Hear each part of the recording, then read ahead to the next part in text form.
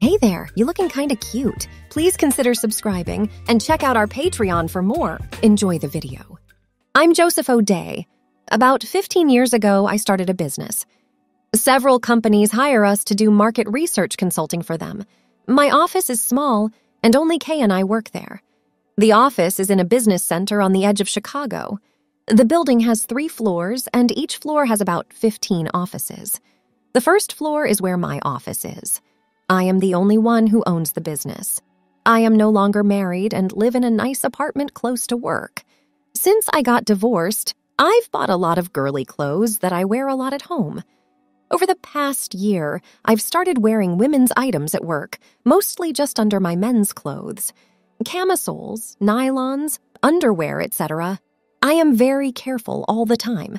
Kay does a great job as a secretary. Her husband, who was a successful stockbroker, left her about 5 years ago. She helped him with his business, so she knows a lot about how it works. She helps me run my business in more ways than just being my secretary. In the divorce settlement, she hired an amazing woman lawyer and got the house, a large cash settlement, and $2,000 per month in alimony. Her ex pays the mortgage, taxes, and insurance on the house. She works mostly to get money to spend and to keep her business skills current. Kay has known my cross-dressing secret few months now. She thought at first that she saw a line under my pants when I bent down to pick something up, but she thought it was just a silly thought. Even though I thought I was being very careful, she started paying more and more attention and noticing more and more things. She knows that if she just talks to me about it, I will deny it and maybe even fire her. She won't have anything to back up what she says. A lot of her thoughts are about these things. She has thought of a lot of things she could do, from just asking for a raise to crazy ideas that she knows could never come true. About 6 months ago, the Sunday disaster happened. On a Sunday, I was at the office finishing up a report for a client that had to be done the next day. I knew that no one else was in the building. I realized that if I had thought about it, I could have lived out my dream been there dressed in all women's clothes. A month later, this happened again. So I brought a blouse, skirt, and heels in my attaché case. I pretended to be Kay and did my work at her desk while wearing girly clothes. On the Sunday in question, I was very excited to go to work because I would get to play Kay again. I carefully checked every office in the building to make sure they were dark and empty and that my car was the only one in the parking lot. I locked the office door, opened my bag, and put on the sheer, frilly nylon top. Then I put on a dress made of peach satin and a short skirt, together with bright red lipstick, nail polish, and earrings that hung down. I was in heaven. After I finished my work, I sat down at Kay's desk and thought, she'd die if she saw me now. Kay was at home writing Christmas cards when she realized she had left her address book at work. She quickly got in her car and drove the 15 minutes to work. When she saw that my car was there, she went inside, put her key in the office door, and walked in. She stopped in her tracks when she saw me sitting at her desk in my best clothes and makeup. In an instant, she realized that everything she had ever thought about catching me doing girl things had just happened, and it was even better than she had imagined. I was speechless as she walked toward me. "Okay, this is so embarrassing," I stuttered. "Let me explain." She walked over to where I was sitting and looked at my dress. She stood on top of me and saw my skirt and high heels. She laughed as she said, "Well, I see we have a new office girl." She walked right into my inner office, where my mail jacket, slacks, shirt, and shoes were lying on my desk, grabbed them, and left the office without saying a word. She went to her car on foot and put my things in the trunk. Then she sat in her car, shocked by what had happened, and thought, "Oh, God, girl, I knew it. What am I going to do?" She laughed so hard when she thought about me being stuck in the office wearing only girls' clothes. Her mind raced through everything she had thought about in the last 6 months. She told herself, "Go for it, girl." She walked into the office where I was shaking, not knowing what was going to happen, and yelling at myself for being so stupid. "So, Miss Boss, let's look at you closely." She said this with a smirk on her face. I again stuttered, "Okay, let me explain." I didn't know what else to say. "No need to explain, Miss Boss. I've known for 6 months that you wear girly clothes under your male ones." I just never thought you were such a cute girl." She told him to stand up and smile. I was trying to buy time and figure out how to get out of this situation, but all I could think of was to go along with her for now. I might be able to get along with her. I stood there and smiled as she took the first of many embarrassing pictures of me. She took pictures of me typing at her desk, using the copier, fax machine, and filing cabinet, and then using the copy machine. She brought my jacket and pants with her and told me to put them on. "We're going shopping now, Miss Boss," she said with a laugh. My car keys and wallet had been taken out of my jacket, so she had to drag me to her car. She drove me to a nearby mall and parked in front of a store that sold clothes for women. She said, "Let's go, Miss Boss." "Okay, I can't go in there in these heels, makeup, and earrings," I cried. "Miss Boss, it's either that or your customers and friends will see the pictures tonight. They will be on the office building's bulletin board tomorrow. Now you can choose." I followed her into the store while dancing on my heels because I was so upset. The woman who ran the store laughed as she told me I was a girly girl who needed dresses, blouses, and skirts. I tried out a lot of them, and she bought them all, telling me that they were going on the company expense account. After that, we went to the makeup section and then to a wig shop where she and 2 sales girls helped me choose a black shoulder-length wig. She drove me to her house and made me take a shower. After I washed, I was taken to the bedroom where my transformation would happen. First, she put a girdle with garters and black nylons around my waist. Then came a slip and a knee-length red silk dress. Then she put me in front of her mirror and began plucking my eyebrows to make them look more feminine. "Oh, sure. What do you have in mind?" I still couldn't believe what had happened and was still happening, so I cried, "I can't go to work like this tomorrow." "Oh, you can, and you'll look great," she said. She told me to look at my new self when she was done with my makeup and wig. "We're going to dinner now." She drove us to a fancy restaurant and let the valet Parker take care of the car. The head waiter said, "Ladies, a table for 2. I could see her smirk as my face turned red with shame. The waiter came up to us and asked, "Would you ladies like a beverage before dinner?" During dinner, Kay said, "Okay, here's what will happen. I'll say that Joseph O'Day has taken a long medical leave of absence, so I'll be in charge. Last but not least, you are going to be my new office girl. I think a nice girly name for you from now on would be Charlene. I'll run the business, and for a year you'll be my office girl. I'll bring you back after that time. Even though you'll only be making a secretary's salary, this will give you a good income. You'll live at my house as Charlene, so I can keep an eye on you as you change into the girl you've probably always wanted to be." I cried, "Okay, when are you going to do this? Starting in the morning of tomorrow," she said with a laugh. We drive to her house, and when we get there, she tells me to put on a nightgown she bought. She shows me how to take off my makeup with cold cream and tells me, "This is what you'll do every night from now on, so pay attention." She led me to the guest room and told me to get a good night's sleep with a smile. She came into the bathroom the next morning as I was finishing shaving. I took a shower with the scented soap she gave me. She drove us to the office building, parked the car, and walked me inside. As I danced in my high heels down the hall where I had been the owner for so many years, I was in a lot of trouble. I was told that my first job would be to take the coffee pot to the ladies' room, clean it, fill it with fresh water, and start the morning coffee. I made my way down the hallway. The restrooms for women and men are on opposite sides of the main hallway. When a man came out, I instinctively turned toward the men's room. I turned away to go to the bathroom and saw that his eyes were stuck on me. I asked myself, when will I get to walk through that door that says men again? I cleaned the coffee pot and went back to work, where I saw 2 other office girls doing the same thing. I made the coffee and brought Kay's cup to her. She told Charlene, "Get your steno pad and come back here." I found the steno pad and sat down in the chair I had always used next to the executive desk. "Across your legs and let your skirt fall down into your lap. I want you to sit like that every time you sit there, and you might as well do it at your desk, too. Now, Miss Charlene, write this down. I'd like you to type me a letter Tell me about all the times you've played dress up, how great you feel in girl clothes, and how you want to wear them all the time like a real girl. Include a list of all the women's clothes you already own, with details about the model, style, material, and color of each item. Tell me what each one makes you feel like. Ask me for permission to help you become the girl you've always known you are. Sign it with your old name, Joseph O'Day, and your new name, Charlene LaMonica. I walked to my new desk and started typing. Dear Miss Catherine Coughlin, I'm writing you this letter to tell you that I'm a girl and always have been.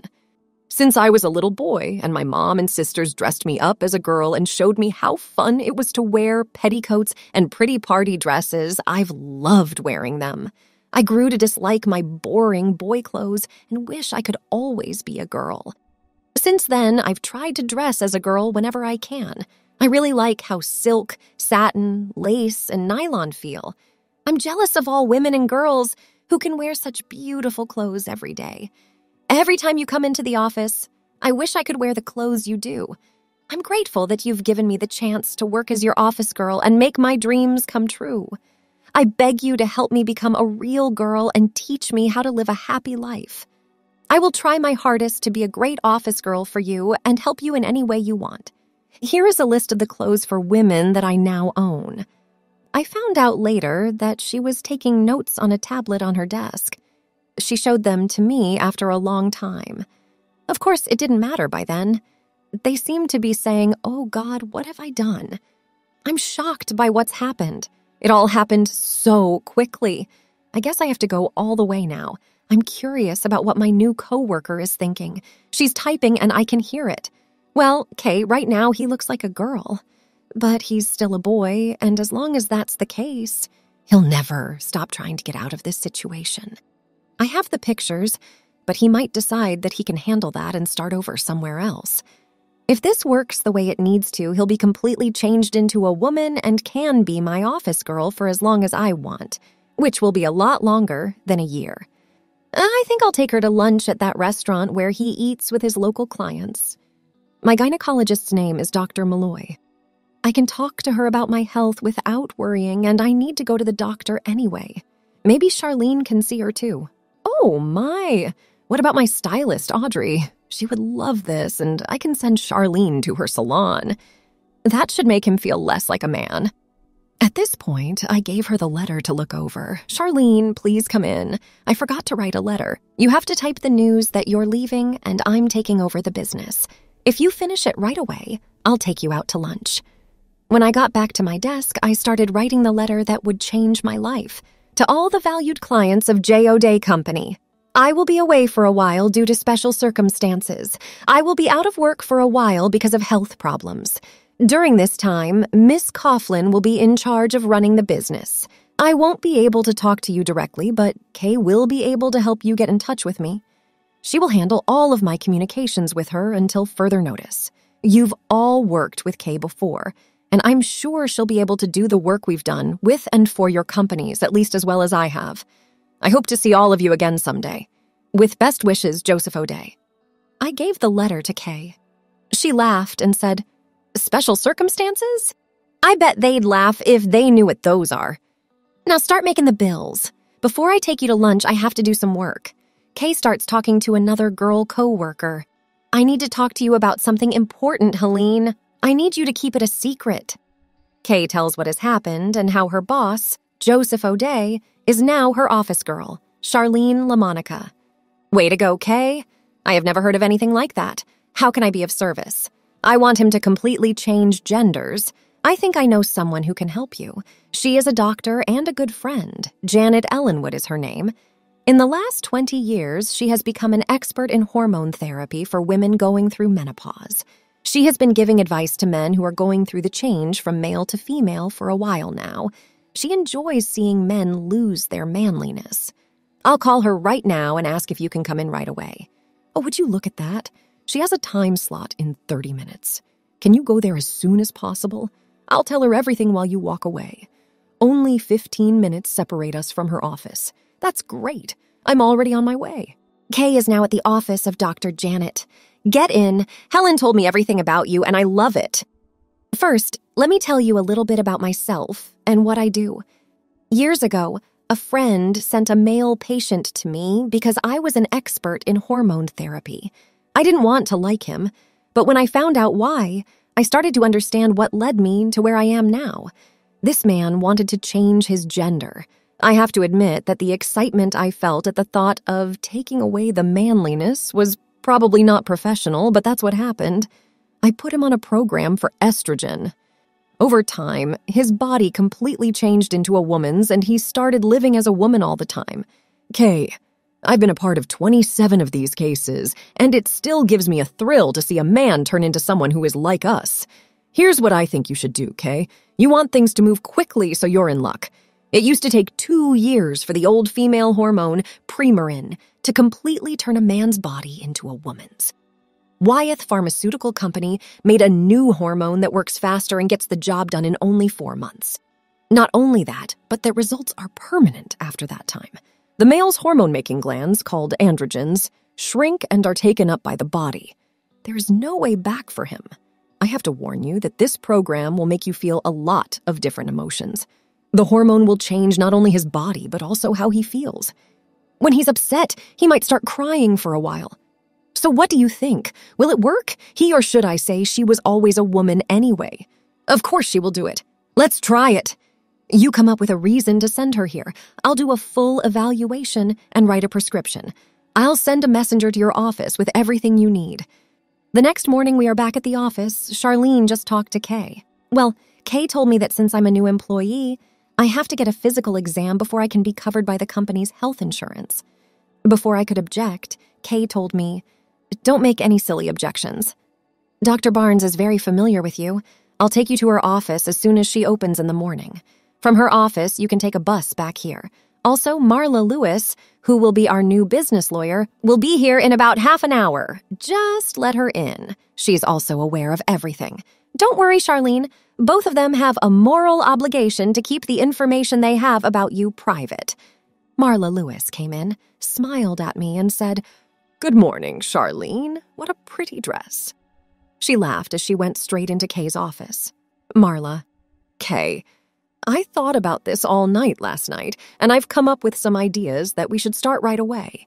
First, I've brought you papers to sign that will get rid of the company's current board of directors. As the person with the most shares, you will choose a new board that includes you, me, and someone else. You will be named president and treasurer by the board.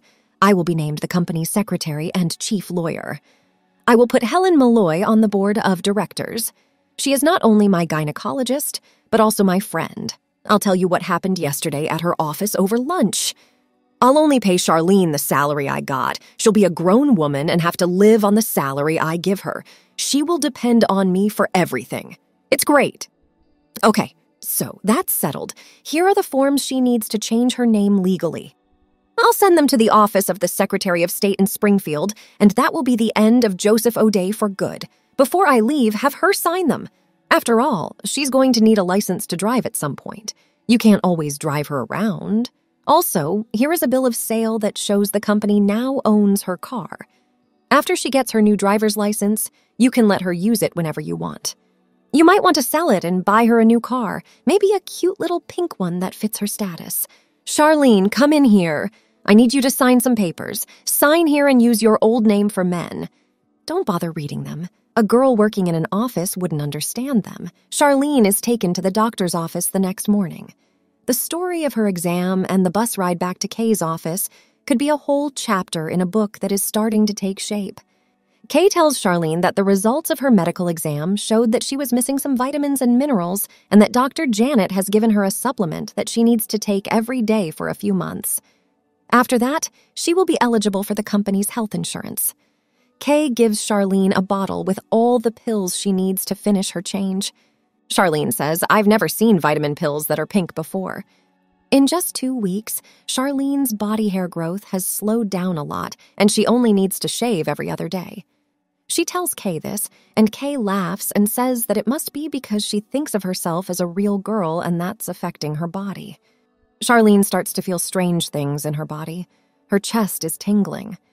Kay has already told Charlene that Dr. Janet usually gives the vitamin supplements to women who need estrogen replacement, and that they contain a certain amount of female hormones that are making her body change.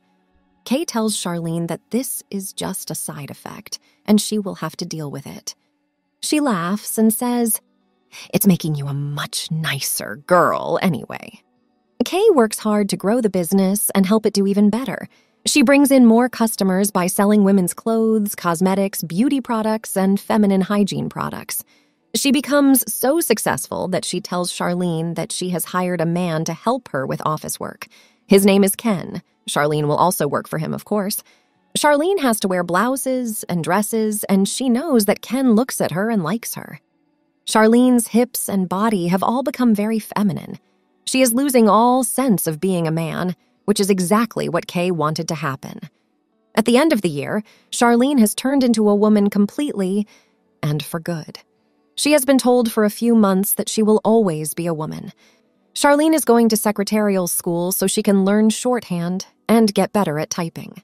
She is now a steno taking minutes at a meeting of the board of directors. The board is made up of Kay, Marla, and Dr. Janet, who are all there. "Charlene, I've told you everything you need to know about your position. You are a very pretty girl, and you always will be. Kay and I have seen you grow and change into the person you were always meant to be. We want you to have a happy, full life, and we know that what we've done is in your best interest. Do you get what I'm saying?"